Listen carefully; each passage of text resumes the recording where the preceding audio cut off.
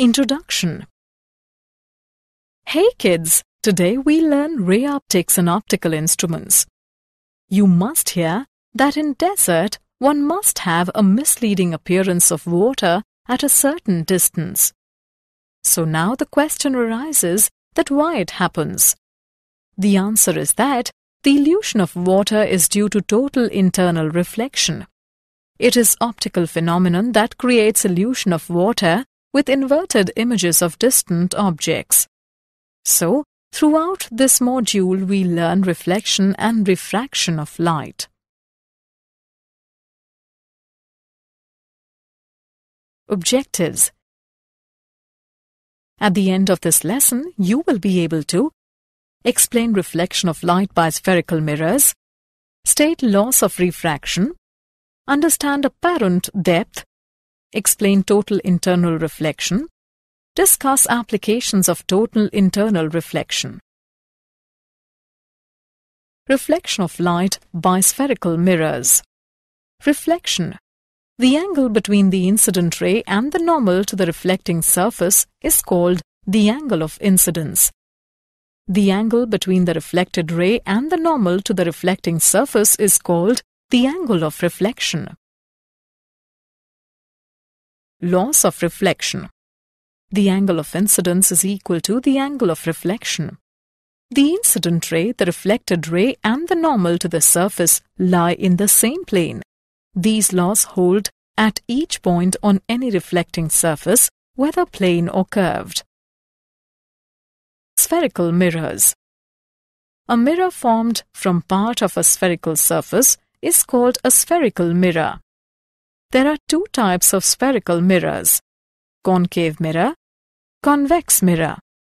The spherical mirror, in which light is reflected from its inner concave surface, is called a concave mirror.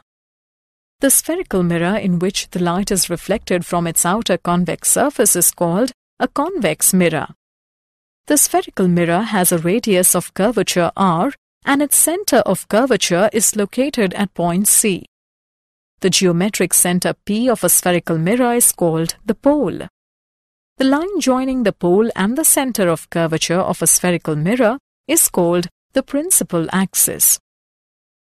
Sign convention. The distances measured in the direction of incident ray are taken to be positive and those measured opposite are taken to be negative. The heights measured upwards are taken to be positive and those measured downwards are taken to be negative. Focal length of spherical mirrors. Rays that travel close to the principal axis of a spherical mirror and make small angles with it are called para-axial rays. The point F is called the principal focus of the mirror. The distance FP between the pole and the focus is called the focal length of the spherical mirror, denoted by F. Relationship between focal length and radius of curvature. F is equal to R by 2. Images formed by a concave mirror. When the object is beyond C, the images A. between C and F, B. real and inverted, C. smaller than the object. When the object is at C, the images A. at C, B. real and inverted, C. same in height as the object.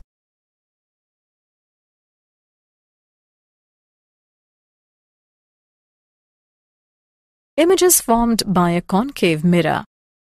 When the object is between F and C, the images beyond C, real and inverted, larger than the object.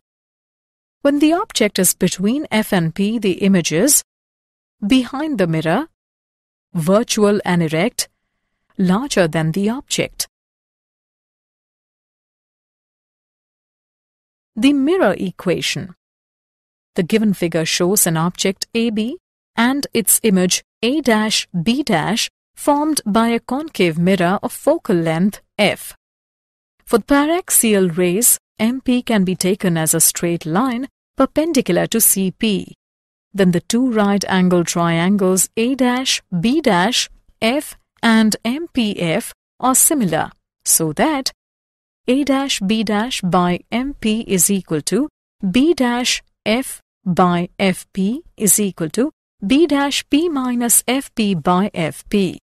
Since MP is equal to AB, we can write A dash B dash by AB is equal to B dash P minus FP by FP. Name it as 1. Since angle APB is equal to angle A dash PB dash, the right angle triangles ABP and A dash B dash P are also similar, so that A dash B dash by AB is equal to B dash P by BP. Name it as 2. Comparing equations 1 and 2, we obtain B dash P minus FP by FP is equal to B dash P by BP. Name it as 3. On applying the sign convention, we get object distance BP is equal to minus U. Image distance B dash P is equal to minus V. Focal length FP is equal to minus F. So, equation 3 can be reduced to minus V minus of minus F by minus F is equal to minus V by minus U, or 1 by V plus 1 by U is equal to 1 by F. This relation is known as the mirror equation. Linear magnification, M. The ratio of the height of the image, H dash, to the height of the object, H, M is equal to H dash by H. For the given figure, linear magnification is minus V by U. Example. An object is placed in front of a concave mirror of focal length 10 centimeters. What should be the position of the object so that its image is at a distance 20 centimeters in front of the mirror? Solution. Given f is equal to minus 10 centimeters, v is equal to minus 20 centimeters. 1 by v plus 1 by u is equal to 1 by f. 1 by u is equal to 1 by f minus 1 by v. 1 by u is equal to 1 by minus 10 minus 1 by minus 20. It implies 1 by u is equal to minus 1 by 10 plus 1 by 20. 1 by u is equal to minus 2 plus 1 by 20. U is equal to minus 20 centimeters.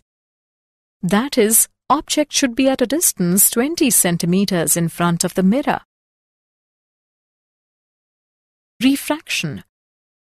When a beam of light encounters another transparent medium, a part of light gets reflected back into the first medium, while the rest enters the other.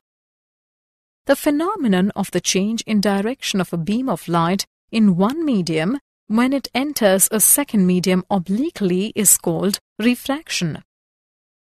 The angle r between the refracted ray and the normal to the refracting surface is called the angle of refraction. Laws of refraction. Laws of refraction. The incident ray, the refracted ray and the normal to the surface lie in the same plane. The ratio of the sine of the angle of incidence I and the sine of the angle of refraction R is constant for a given pair of media. This rule is called Snell's law. Mathematically, Snell's law gives sine I by sine R is equal to n21, where n21 is a constant called the refractive index of medium 2 with respect to medium 1. If n21 is greater than 1, the refracted ray bends towards the normal. If n21 is less than 1, the refracted ray bends away from the normal. Higher the refractive index of a medium, the more it is optically denser. Apparent depth. Due to refraction, the object in another medium, say in water, appears to be raised.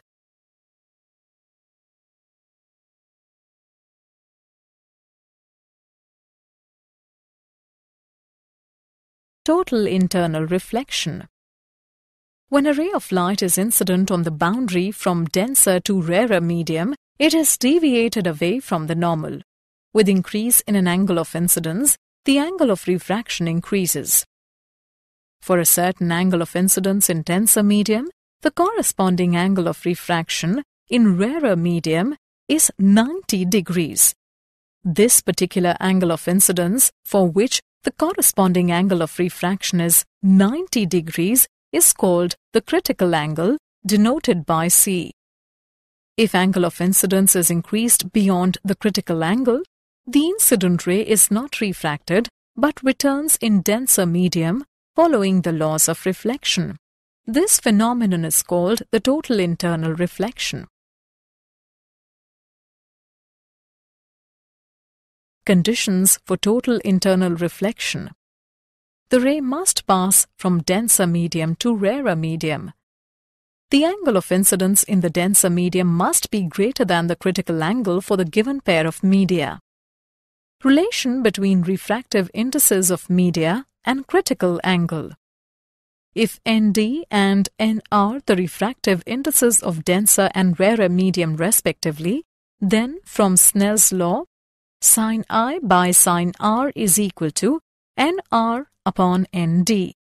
For critical angle incidence, I is equal to C and R is equal to 90 degrees.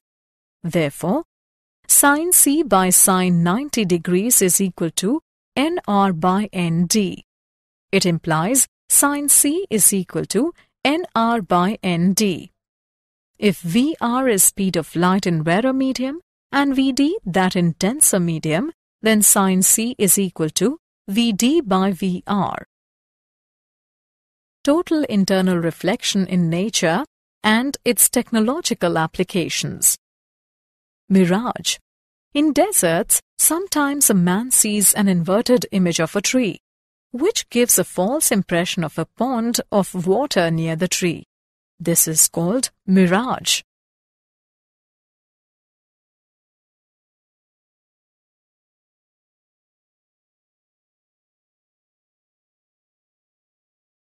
Sparkling of diamond. The critical angle for diamond-air interface is very small, nearly 24.4 degrees. When light from an external source enters in a well-cut diamond, it suffers multiple total internal reflections inside the diamond.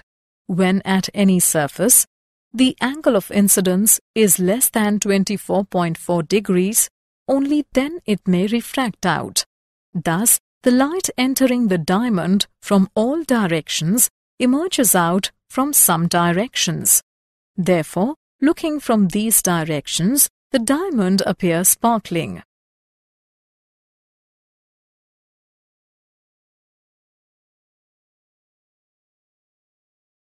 Prism. When a ray is incident normally on any refracting surface of prism, it passes undeflected and becomes incident on glass-air interface at angle 45 degree, which is greater than the critical angle 42 degree, and so suffers total internal reflection. A total reflecting prism may be used to deviate the rays through 90 degree, to deviate the rays through 180 degree, and to erect the inverted image without any deviation.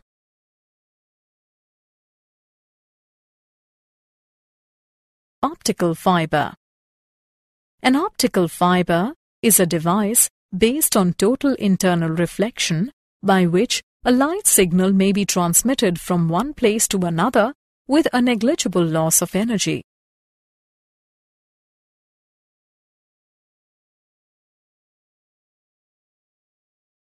Did you know? From 1670 to 1672, Newton lectured on optics. During this period, he investigated the refraction of light and reflection of light. Willebrord Snell gave his theory on refraction of light in 1621.